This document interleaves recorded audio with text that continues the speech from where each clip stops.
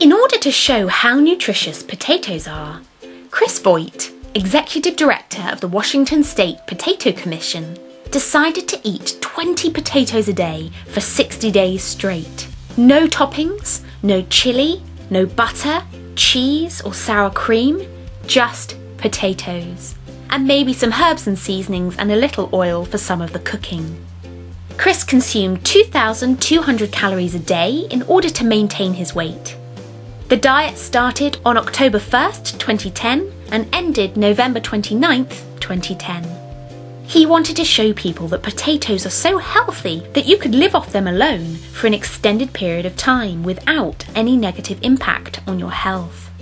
In fact, he explained that one potato provides 45% of the daily requirement for vitamin C, the protein of half a glass of milk, more potassium than a banana, and tons of fibre and B vitamins. Potatoes have had a lot of bad press over the years, being said to be a high glycemic food that supposedly raises your blood sugar and triglycerides and increases your risk for diabetes and heart disease. But 60 days and 1,200 potatoes later, here's what happened to Chris's health.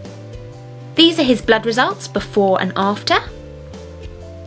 His goal was not to lose weight, but he actually managed to lose 21 pounds.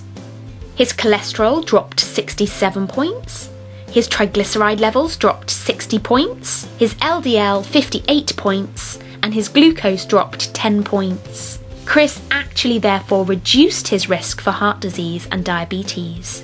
His food bill also dropped, costing him just $11 a week.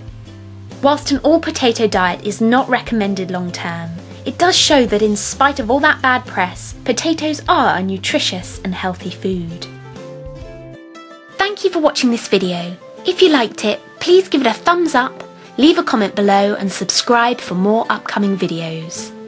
If you want to see what I'm eating, follow me on Instagram at 801010 in London.